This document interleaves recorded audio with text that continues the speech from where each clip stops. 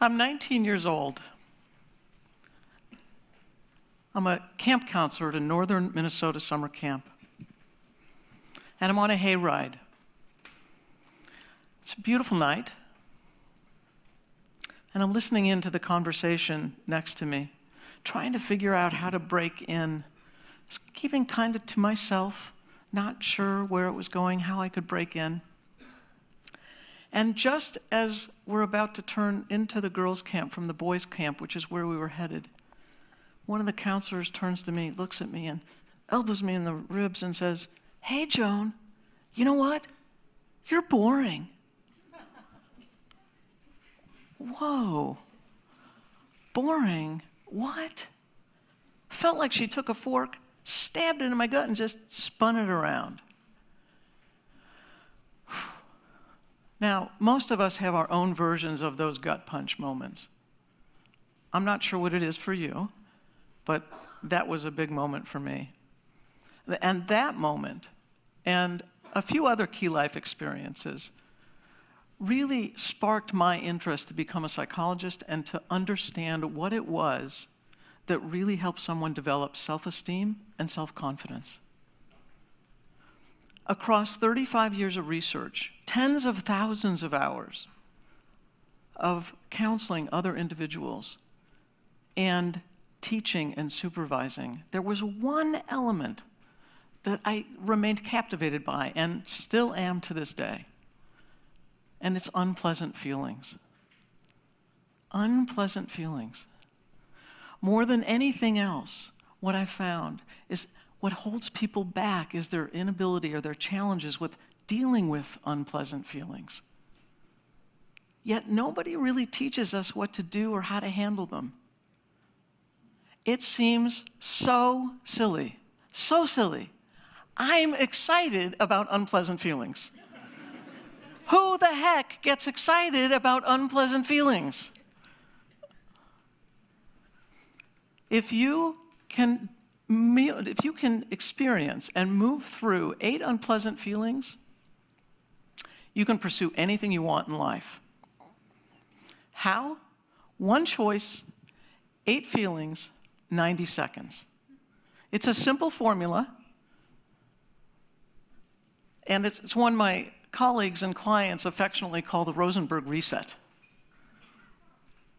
Now, most of us believe that our happiness in life comes from the big choices that we make. And it's actually not the big choices. There's a real misconception there. It's the moment-to-moment choices.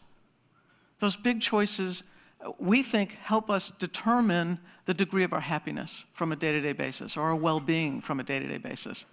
Not true. It's actually the little choices, the moment-to-moment ones. Ponder the moments that you have denied your feelings as opposed to pay attention to them. It's those that matter. That's what's going to free you up. So let's unpack the formula. 1 choice. Make the choice to stay present, fully present. Be aware of and in touch with your moment-to-moment experience. It's about awareness, not avoidance. Think of a time that you've had a conversation with somebody. Perhaps you've been disappointed in a conversation with your friend or with your partner or your spouse. And check in with yourself here. Be gentle. Did you do what most of us do? Did you run? Did you hide? Did you shut down? Did you distract in really obvious ways, like, I don't know, food, alcohol or drugs, sex, pornography, shopping, social media? Did you distract or escape in less obvious ways, like tightening those muscles, or holding your breath, or swallowing hard, just to try to keep those feelings at bay? Or did you stay fully present aware of and in touch with your moment-to-moment experience. That's the best choice. Except it's your choice. You make that one. My prescription? Stay present. Stay fully present.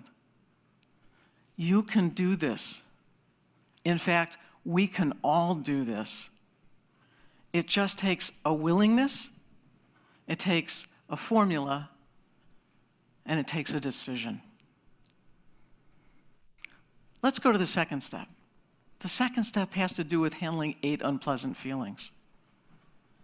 They're the unpleasant feelings of sadness, shame, helplessness, anger, vulnerability, embarrassment, disappointment, and frustration. Now, most of us like to see those feelings as bad or negative. They're not bad or negative. They're simply unpleasant and uncomfortable. So, going forward, can we make an agreement that you're going to shift your language and it's no longer going to be bad or negative feelings? They're simply going to be unpleasant and uncomfortable. It's an important shift. Why then do we want to avoid all those feelings? Well, we're afraid that if they start, they'll never stop. Or they'll be too intense and they will overwhelm us. Or we will lose control or we'll go out of control. Except the key here is why they're also so important. Why does it matter so much?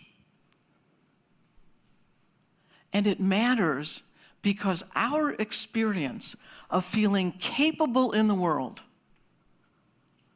of experiencing emotional strength, is directly tied to our capacity to both experience and move through those unpleasant feelings. Is it all 8 at once? No, it's not. It's one or a few at a time, like we can feel disappointment and anger at the same time. So again, if you can experience and move through those 8 unpleasant feelings of sadness, shame, helplessness, anger, vulnerability, embarrassment, disappointment, and frustration, then you will begin to experience growing confidence and emotional strength. And what do I mean by this move through?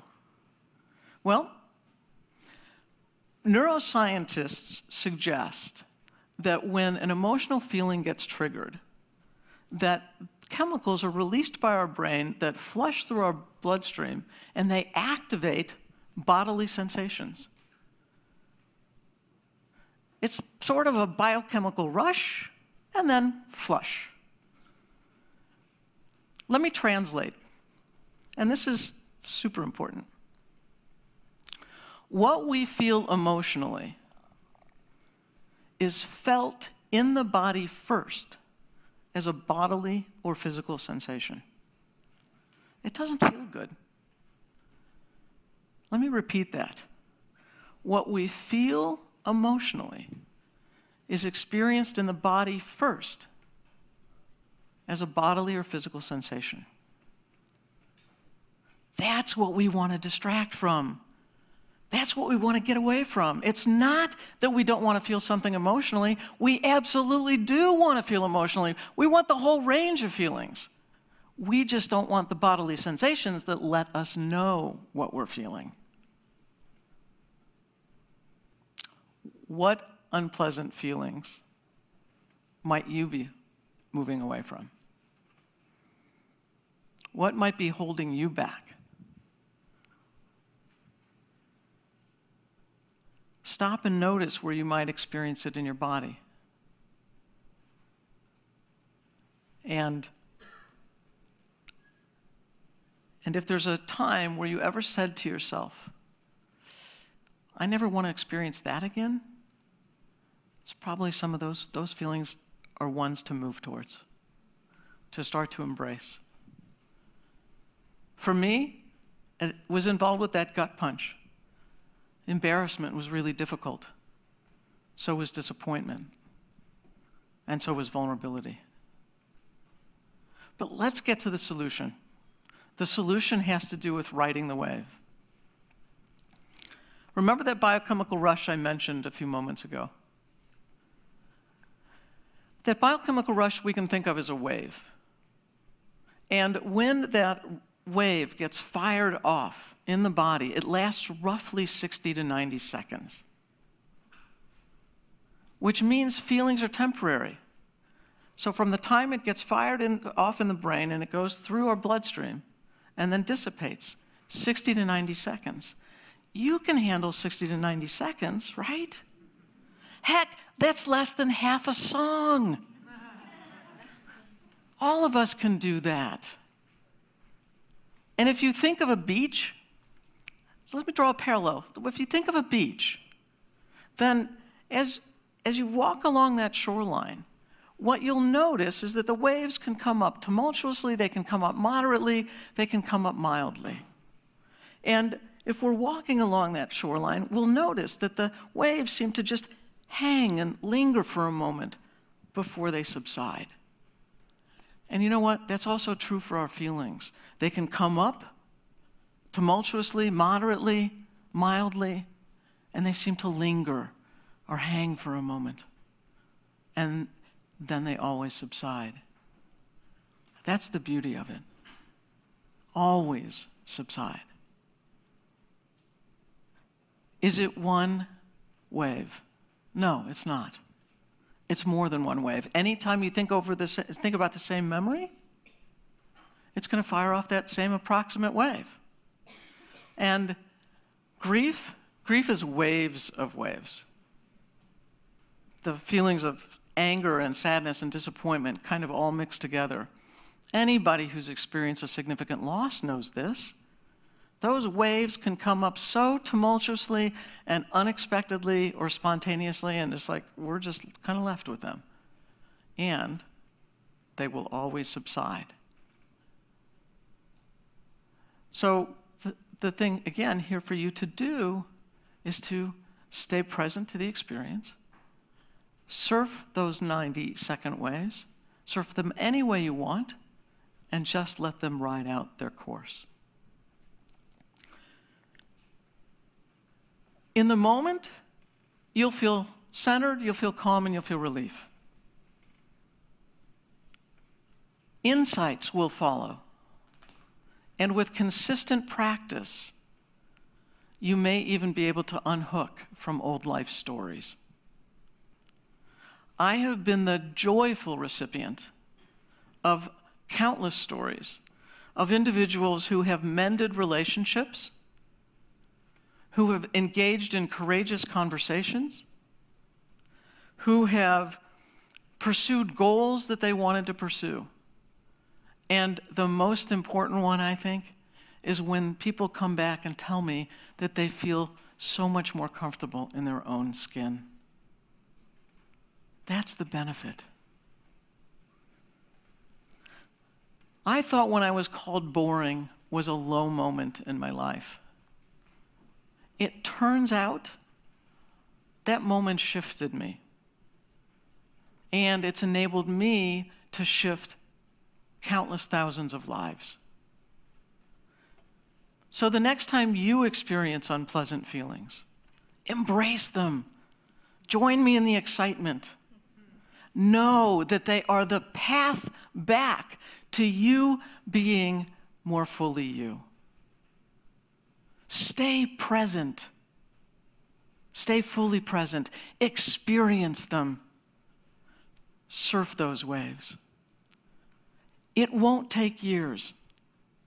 It won't even take a day. In fact, it will take just a moment. Start right now. Thank you.